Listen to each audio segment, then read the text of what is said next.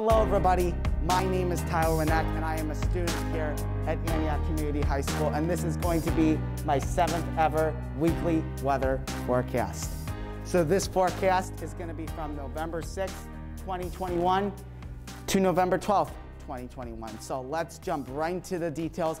I got a great forecast lined up for you guys this week. So here's what to watch for this week. We're going to have above average daytime temperatures that are expected for the weekend and especially on Monday and towards the early part of the school week.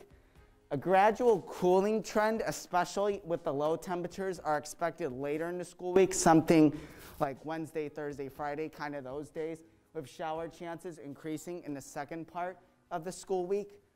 And temperatures during the nighttime hours will also remain kind of just a little bit above average. It could give way for some nice sleeping weather right here, especially the early part in the week. And this is the real-time weather radar. As you can see, things are quiet. We have nothing on the radar. The green areas right here, these are not showers. This is just the base reflectivity from the radar. Sometimes we also call the radar as base reflectivity, but since we have high pressure, clear skies, sunny skies, we don't have anything on the radar. Unless maybe you're in Michigan, just look out for areas from Muskegon to South Haven to Benton Harbor. You might get a couple rain and even some snow showers. Yes, snow showers. That's pretty common for Michigan, especially in November and December. So if you're going up there, make sure to watch out for rain and snow showers, especially during the night. But over here in Illinois, Wisconsin, and Indiana, you guys have clear skies. Lucky you. And this is the Midwest Surface Analysis, and this is taken on November 3rd, 2021. As you can see, clear skies I mentioned. It's all because of this high pressure.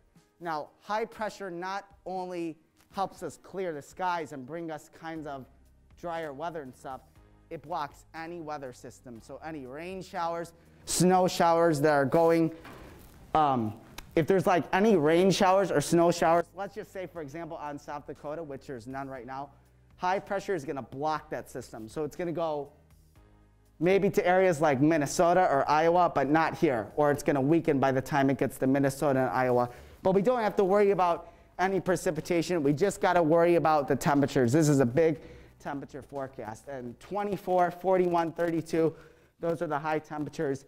As you can see, there's some 30s and 40s and maybe even some 50s down here in Missouri and Kentucky. Those are all going to be lifting northeast and coming this way.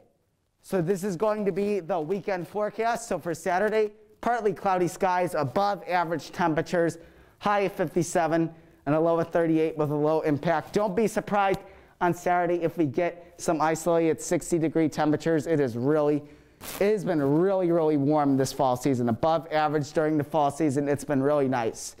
Sunday, we're going to fall back. There's going to be a time change. I will talk about that in a little bit. But we're going to have partly cloudy skies with a high of 63 and a low of 44 with a low impact. And speaking of a time change, I just wanted to also let you know that Sunday is the day we fall back. So make sure you set your clocks back 1 hour, test your smoke detectors. If you have a NOAA All Hazards weather radio like me, make sure you just replace the batteries, put new ones in, and just be prepared for much cooler weather as the sun's going to be out just not too much as we've seen in the previous months and in the summer, and there will probably be less daylight during the day. So just be aware of that as we go into this weekend and Sunday. And here's the 5-day school week forecast, so I will walk you through each day. Monday, we have mostly sunny skies of a high of 64 and a low of 46 with a low impact. Tuesday, mostly cloudy with a high of 63 and a low of 44 with a low impact. Wednesday, we're going to have afternoon showers of a high of 59 and a low of 47, low impact and a 50% chance of rain. And for Thursday, we are going to have showers with a high of 53 and a low of 39, 40% chance of rain with a low impact. And unfortunately, on Friday, snow showers. I know everybody hates the snow, but unfortunately, there's some models that I'm looking at that could bring some snow showers on Friday, especially during the afternoon with a high of 47 and a low of 31. Don't say for sure we're going to get snow showers, though. I only put 40% as it's 5 days out, but just so you know, we might get some snow showers on Friday. We could have our first snow of the year, which I know everybody doesn't like because that's a sign of winter and that's a sign of cold. And before I end this weekly weather forecast, I want to give a shout out to Mike Kaplan from Fox 32. Thank you so much for the shout out in my last weekly weather forecast and the suggestions. And you are absolutely awesome. You're a great meteorologist, a great forecaster, and hopefully you're able to like my weather forecasts in the future. You're an awesome guy, and hopefully you have great success in the future, and hopefully you keep enjoying my weather forecasts. So that's going to be the weather forecast for this week. I'm Tyler from Antioch Community. Stay safe, and I will see you guys in the next weather forecast. Bye.